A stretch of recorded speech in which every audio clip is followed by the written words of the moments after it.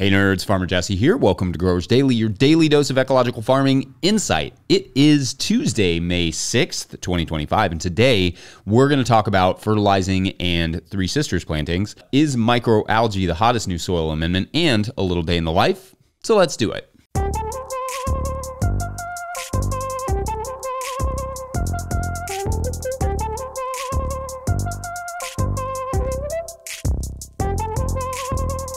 All right, well, happy Tuesday, everyone. I hope you all are well and that your week is picking up nicely.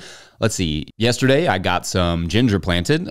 Since ending the market, ginger has not been a huge, market item for us in terms of like wholesale or retail stuff. So I just planted enough kind of for ourselves on the ends of our tunnel, literally the ends of the beds. Like I'm just taking that space that we don't normally use and putting some ginger in it. It's not the ideal location necessarily or the ideal preparation, but we can get some decent ginger from that. They stay mulched all year, so it's an easy spot for it. Tunnels in general, though, are great for ginger, not just for the heat and humidity control, but the moisture control as well. Ginger doesn't always love our thick, wet clay. It's kind of from like sandy or volcanic soils that get a lot of moisture, but it drains really quickly. So it's nice when we can control the wetness a little bit. I got some tarps moved around so I could plant some sweet potatoes today, in theory, so long as I can find the time.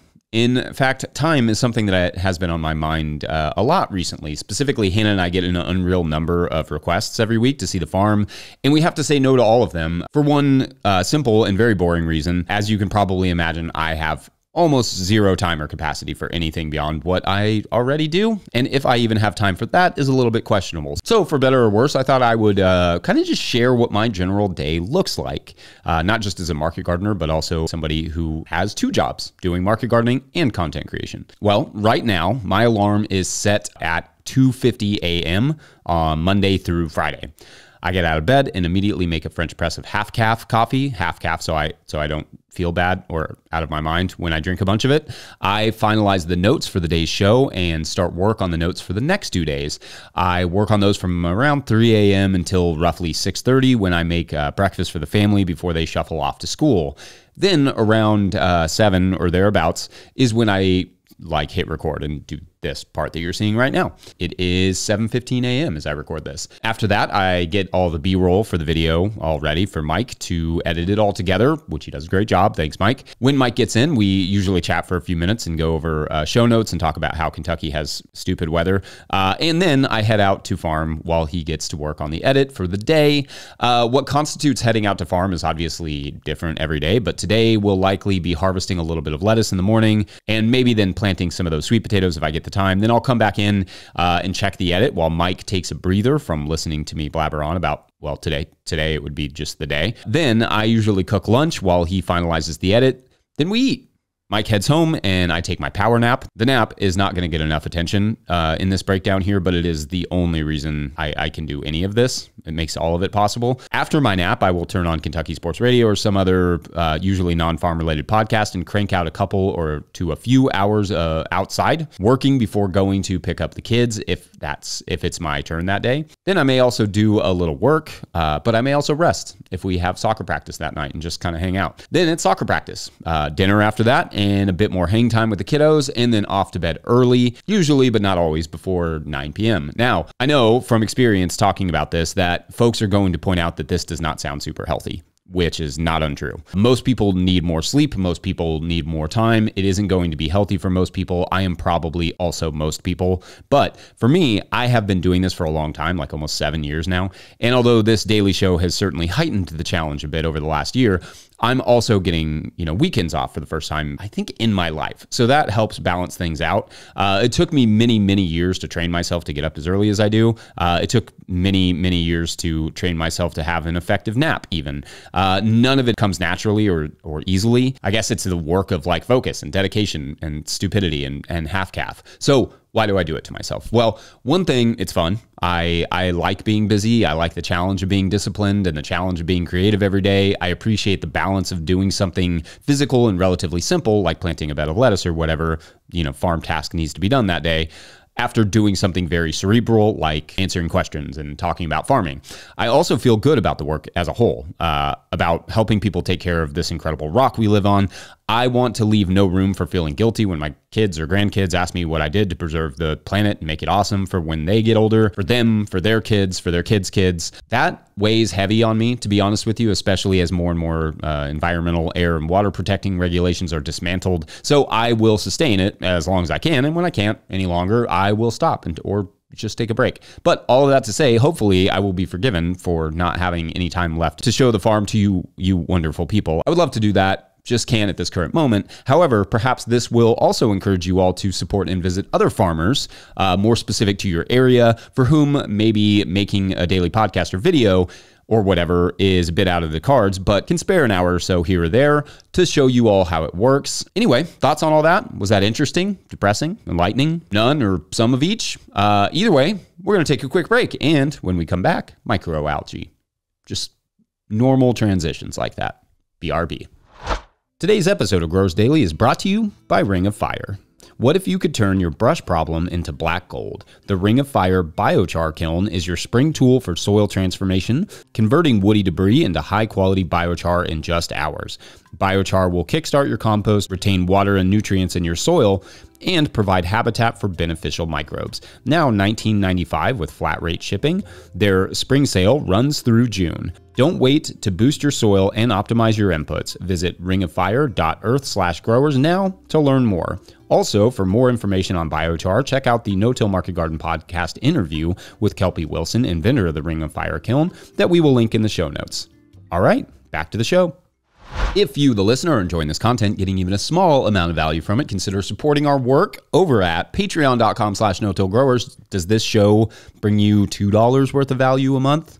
$5? Some entertainment? Consider signing up over there at patreon.com. I will try to get to questions from everywhere that questions come in, but I will always get to your Patreon questions. Now, today's Patreon question comes from T. Reaper, who writes, quote, "Hey, Farmer Jesse, I work as a retail nursery person in San Jose, California, and have been researching microalgae lately. Our main fertilizer supplier switched from mycorrhizae to microalgae, so their product no longer needs an expiration date. I'm wondering if you have any insights on microalgae use for farmers or home gardeners. Sorry if you already did an explanation and I missed it. Thank you for all the work that you do. I learn so much from your videos. They keep me more informed, which helps me at work and in my garden." End quote. All right, great question, and thank you, T. Reaper. So microalgae is somewhat of a new hot topic, new hot amendment on the scene, and it had been popping up in research lately, and I'd heard, of people using microalgae, but I had not heard of someone switching from mycorrhizae to microalgae altogether, especially since a lot of the research seems to suggest the two work really well together. But anyway, to back up, what even the heck is microalgae? Microalgae are unicellular organisms, and as an amendment, it's largely considered a biostimulant, which means roughly what it sounds like it means. The presence in the soil of a biostimulant effectively stimulates other important biological processes. It's like half-calf, but for microbes. And also nothing like half-calf, but you get the idea. And microalgae is gaining interest for a wide range of properties that these organisms bring along with them. Nitrogen-fixing enzymes, soluble amino acids, polysaccharides, and more. Basically, they produce chemicals that plants and microbes like and can use. Their use in agriculture, these microalgae, have been linked to improving soil fertility, improving plants' abilities to fight off natural non-pest stressors, think heat and drought and that sort of stuff, but also spark defense responses against pathogens and infection, and improve nutrient uptake from soil and micronutrients like nitrogen, phosphorus, potassium, etc. Application-wise, microalgae can be used in soil drenches, seed priming, and foliar sprays, but like everything that sounds too good to be true, there is a catch.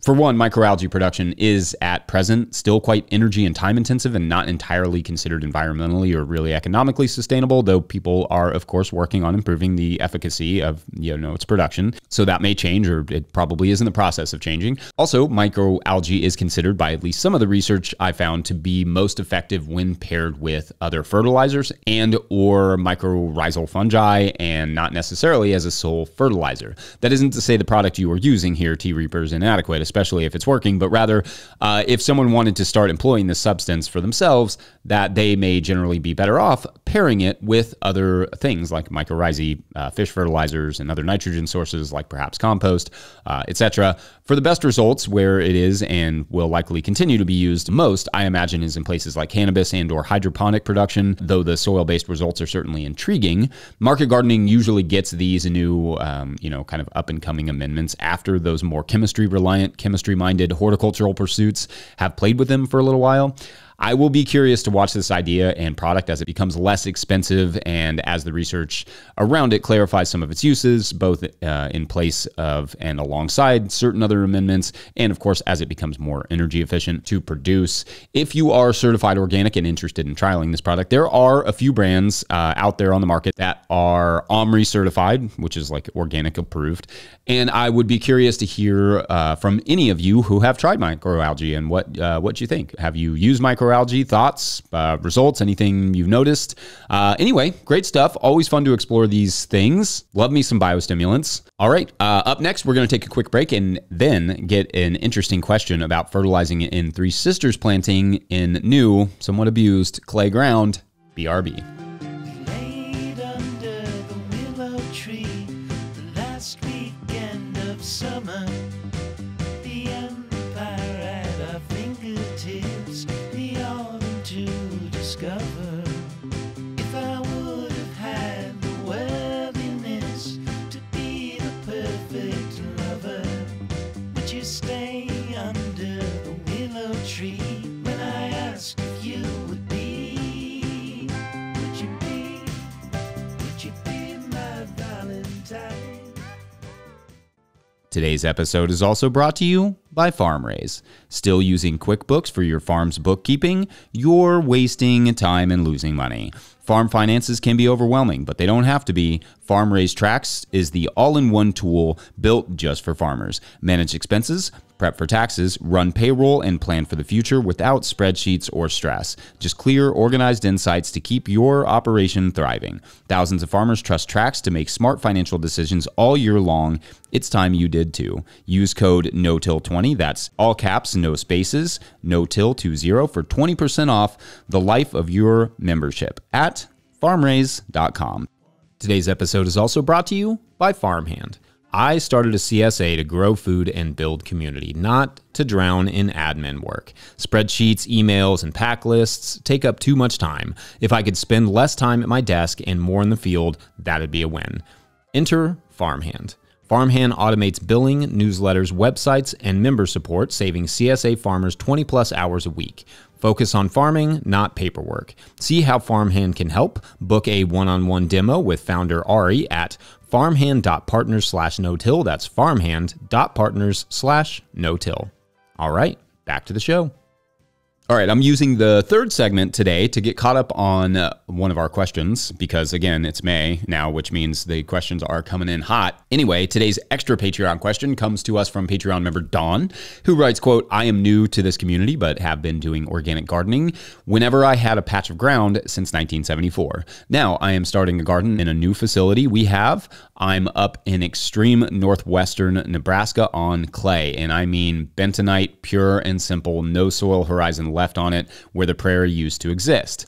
I laid thick layers of old hay over it all winter, and horse manure is in there, and I am working in a little organic quality biochar, not much because I can't afford it, before planting. I am Choctaw and plant corn, beans, squash together, and that's what needs to go in the first garden here.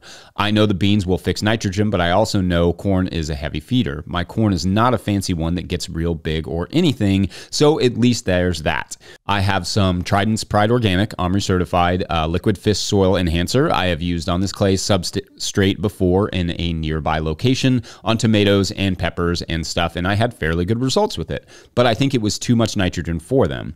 It's pretty strong stuff, but I find I am torn between thinking the corn needs a lot of nitrogen, especially to balance all that half-rotted hay that's still breaking down, and imagining I'll wind up with gorgeous corn plants that are all leaves and no ears, LOL.